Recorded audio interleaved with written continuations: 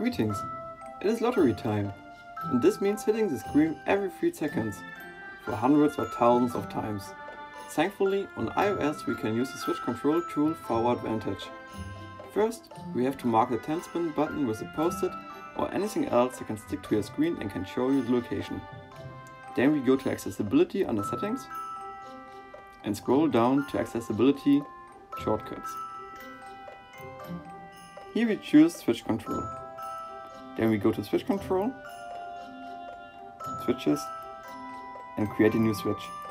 Screen, Full Screen, and Tab.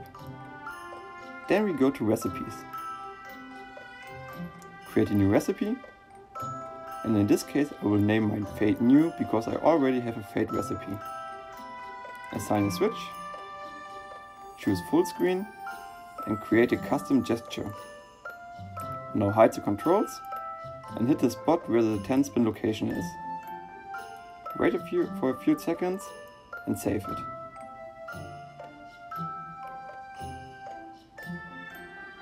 Then go back,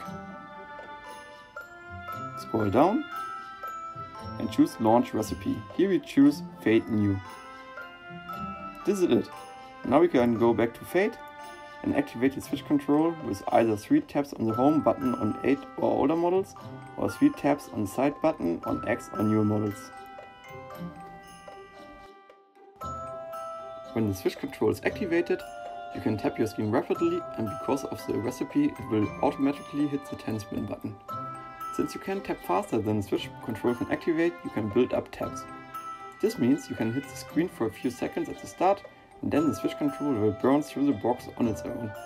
Just remember to clear your gift box once in a while so you don't trigger the 300 item warning.